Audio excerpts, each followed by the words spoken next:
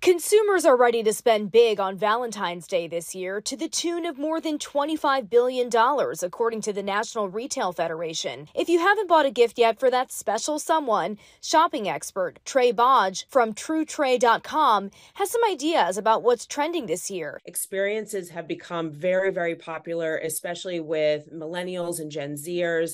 I think that folks don't have a lot of room for a lot of stuff. Personalization continues to be very popular, and it also indicates that you've given some thought to your gift if you have something custom made for that person. Bodge says that things that are trending on social can also be a good idea. Maybe you can score your partner one of the Stanley Cups from Target or something like that would be a fun gift for Valentine's Day.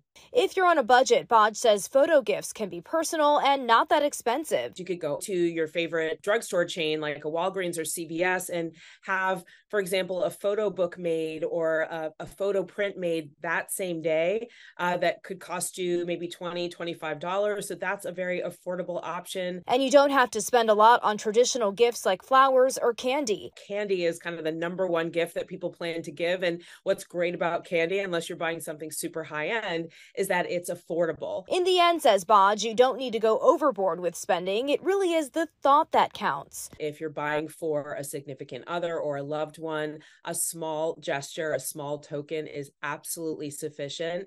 You do not have to bring debt over month to month just to show someone that you love them. Rena Roy, ABC News, New York.